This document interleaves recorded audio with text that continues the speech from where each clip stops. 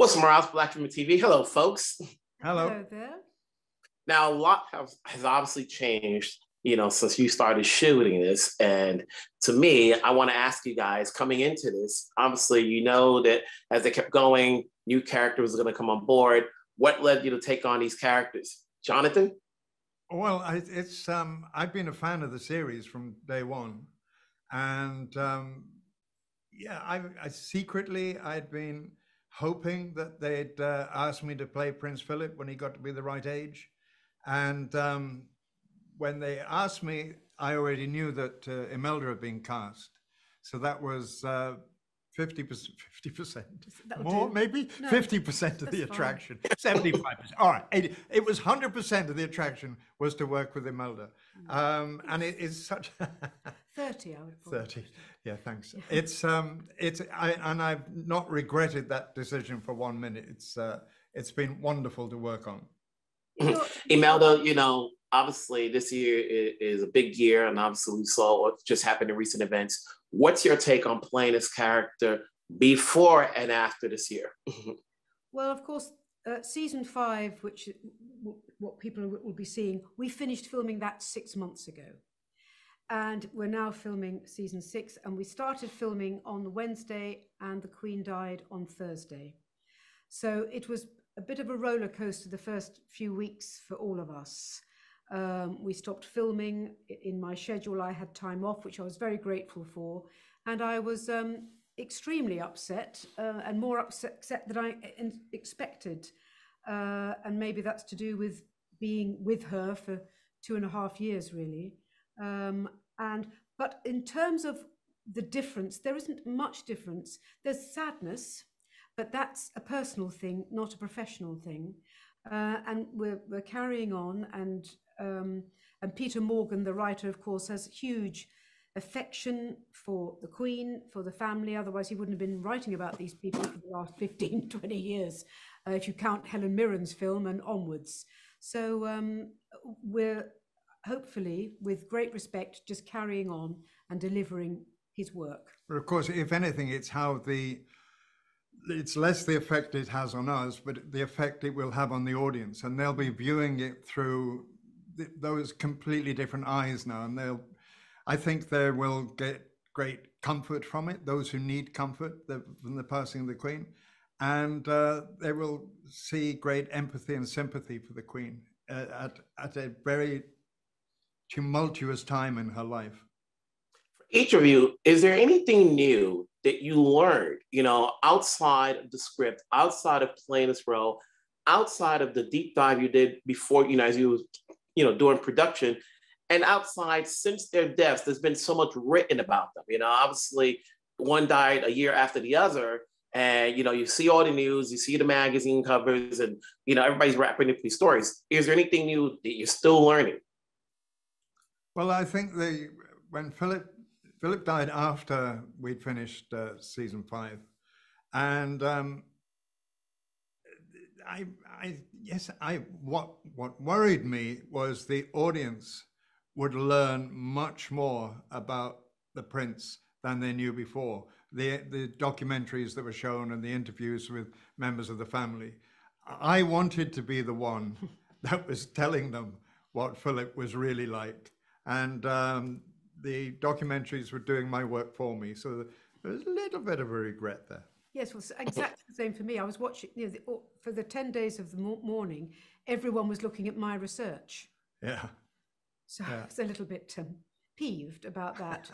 But then remember that Peter Morgan has written us his imagination, describing their emotional reaction to various situations. These are real events, but with drama, linked in with all those events. And that's wonderful to play. 2 seasons will be great watching you guys. Keep it up. Take care of yourselves. Have a great day. Thank you. Thank you. Bye. Hello, Wilson Morales from Black Women TV. How's it going? Good, thank you.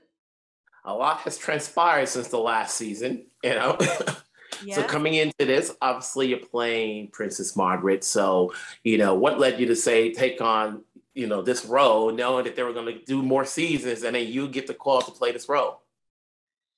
Well, I knew it was going to be 2 seasons because that's the format. Every 2 seasons they change the actors playing the royal family because they're getting older.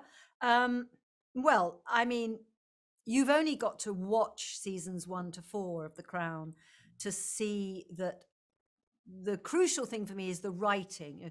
The writing is so rich and wonderful, and every aspect of the filming, the lighting, the cameras, the design, the costumes, the hair and makeup, it's all real top of the shelf stuff. Brilliant things are going on. So why would I not want to play Margaret? I mean, she's an extraordinary character, a rich, wonderful woman to try to get to understand and depict. You know, that is my job, but you know, some characters are more interesting than others, and she's certainly up there with one of the ones who's more interesting. I mean, she's just great. Mhm. How much of a deep dive did you do outside of the script and from what you've seen in previous seasons? Well, I knew I was going to be playing her for almost 2 years before we started. So time was on my side. So I read a lot of the books that were available and watched footage and documentaries and listened to her, which was my main source, really. But you have to do all that research, hope that it's done its job, and then in a way forget about it, because then what you're doing is the script that Peter Morgan's written. Mhm. And that involves my interpretation, my take on her, and how am I going to play her. And that's a very personal thing that's very hard to analyze in a way, because you know, a lot of it is you do the homework, but then you trust your instincts, sort of thing. And of course, I'd watched the earlier seasons anyway, but I rewatched them because why wouldn't you? I mean, but my job certainly isn't to mimic in any way what the previous actresses did. I mean, they're playing her in a different time, but you know, they certainly set the bar very high, and they certainly both created, sowed the seeds for the tempestuous, difficult, complex, funny Margaret that we know she was. Mhm. You just mentioned the word mimic, and then the thing I'm saying, thinking is because there have been previous people playing her, you Mm. know, is there someone there, as you watched it as well, to keep the mannerisms in place so it doesn't look like a total departure from the previous person? And then after you answer that, what's your take after you've now played her? Do you have a better insight as to who you played, knowing that she's still living? Well, we do have a group of people helping us to create the characters. So therefore, hopefully, there is some uniformity with things like accent and voice and the level of uh, the degree to which they sound very aristocratic, you know, the way they move, and we have people helping us with that. So, and they've worked on the other seasons, so hopefully there's a kind of a uniformity with all of that. And what was the second? Oh, what do I feel about her now that I've played her? Mhm. Well, you Yes. know, I always knew she was complicated, and I never really envied the life that she'd had. I think she was, in a way, born at the wrong time. I think if she'd have been born 20, 30 years later, um, her life might have gone in a different direction. I feel quite sad for Margaret, actually, and that's the truth. I'm not talking about, you know, of course, there are many people in the world to feel sad for, and I do genuinely feel sad for. And I don't mean that, you know, because this here is a woman who had privilege and money and was never had to deal with any of those problems that too many people have to deal with in the world. But I feel sorry for her heart, and I think that that's a universal feeling of sadness that you can have for somebody, however privileged they are. Yes. And just to correct myself, she had passed away. I said Of course, I yeah, had you said said, living, but passed I away. know. Yeah, no, she Yes, passed yes. away in 2002. Yeah. Yes.